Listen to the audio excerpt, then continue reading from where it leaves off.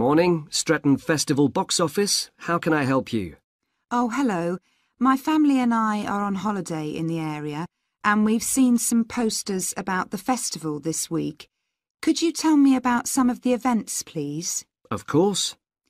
First of all, are there still tickets available for the jazz band on Saturday?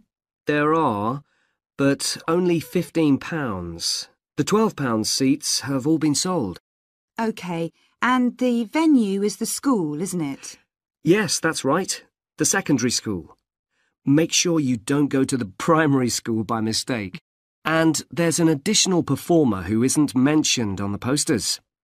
Carolyn Hart is going to play with the band. Oh, I think I've heard her on the radio. Doesn't she play the oboe or flute or something? Yes, the flute. She usually plays with symphony orchestras, and apparently this is her first time with a jazz band. Well, I'd certainly like to hear her.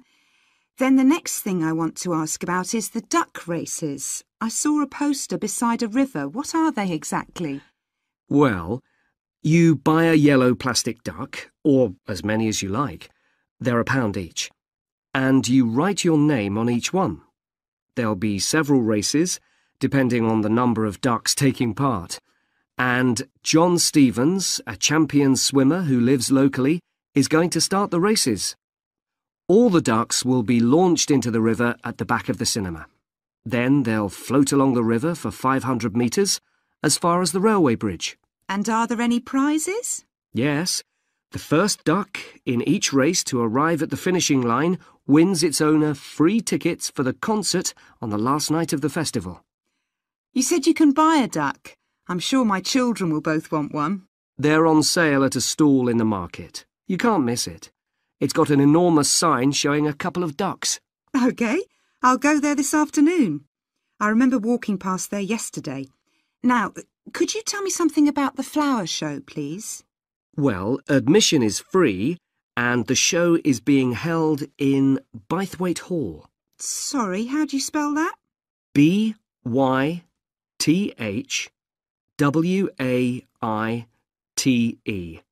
Bythwaite. Is it easy to find? I'm not very familiar with the town yet. Oh, you won't have any problem. It's right in the centre of Stretton.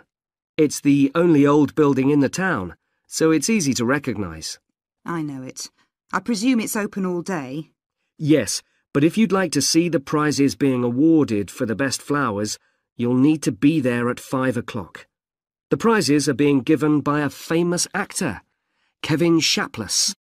He lives nearby and gets involved in a lot of community events. Gosh, I've seen him on TV. I'll definitely go to the prize giving. Right. I've seen a list of plays that are being performed this week, and I'd like to know which are suitable for my children and which ones my husband and I might go to. How old are your children? 5 and 7. What about The Mystery of Muldoon? That's aimed at 5 to 10-year-olds. So if I take my children, I can expect them to enjoy it more than I do? I think so. If you'd like something for yourself and your husband and leave your children with a babysitter, you might like to see Fire and Flood. It's about events that really happened in Stretton 200 years ago, and children might find it rather frightening. Oh, thanks for the warning. And finally, what about Silly Sailor? That's a comedy, and it's for young and old. In fact, it won an award in the Stretton Drama Festival a couple of months ago. OK. Well, goodbye and thanks for all the information. I'm looking forward to the festival. Goodbye.